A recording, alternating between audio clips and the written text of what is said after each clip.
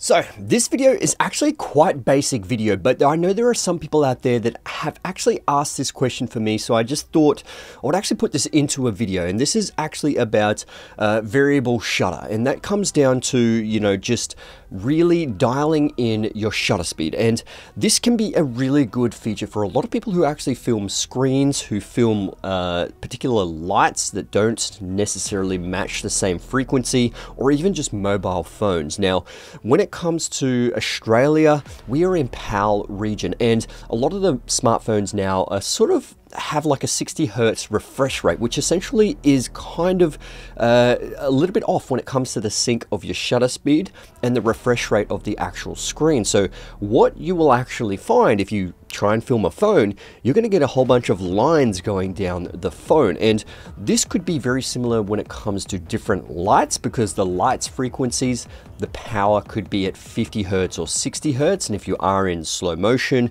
and you're trying to dial in the correct shutter speed, you may find that those lights will actually flicker, and that's not a good thing. And I've seen a lot of people on YouTube, especially when it comes to Australia, are getting these sort of flickering lights because they're actually using NTSC in a PAL region, or vice versa, they're using PAL in an NTSC version. And essentially the differences between PAL and NTSC is the type of frequencies that our electrical components have. Now, the location of this may vary depending on which Sony model you have or which other camera brand model you have. Now, in the Sony camera, you go down to the briefcase, you go to the area/date, and you will see NTSC and PAL selector. So you change between NTSC or PAL really easily. Now, it will take about 5 seconds just to quickly reboot. Depending on which camera you have, it could take longer or quicker.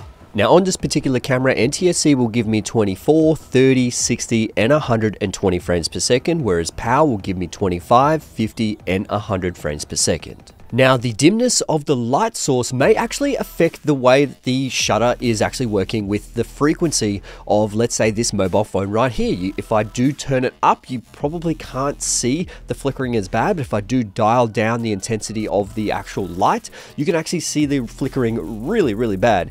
And some people have actually commented that if they shoot in 25 frames per second, they actually just dial it down to 1/40th of a second, and that kind of gets rid of it. But unfortunately, if you do go in nice and close, you can see that there still is flickering there. So this is where that variable shutter will actually help in these particular situations. And this could vary when it comes to different frame rates and different shutter speeds, just trying to dial it in to that decimal point.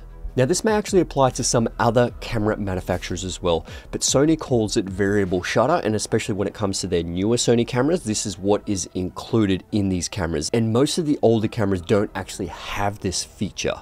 Now, all you need to do is go into your settings and into the camera icon, then go down to number 5, which essentially is shutter/silent.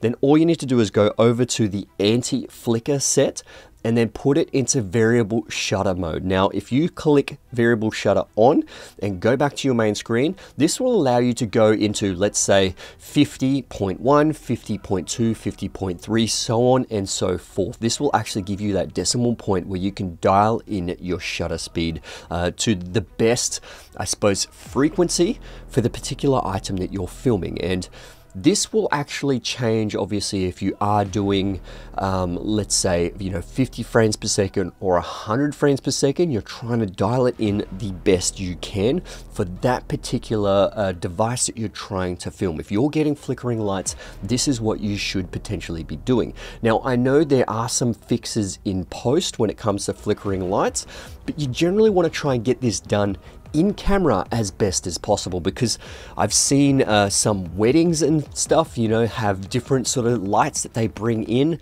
and there's a whole bunch of flickering lights in a wedding scene.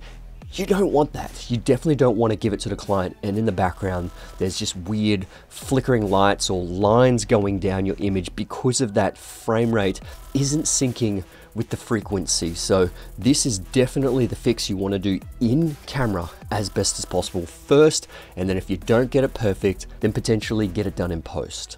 Now this is me filming my truck here, and I'm trying to find the best shutter speed when it comes to 120 frames per second and just really dialing it in with that variable shutter.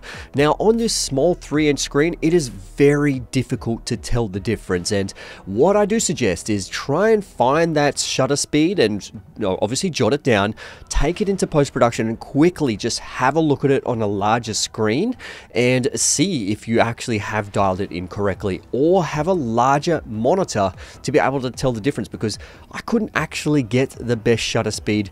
I will have to go back and forward, and then when I know I'm going to be filming that exact car, this is where I can actually dial in that exact shutter speed.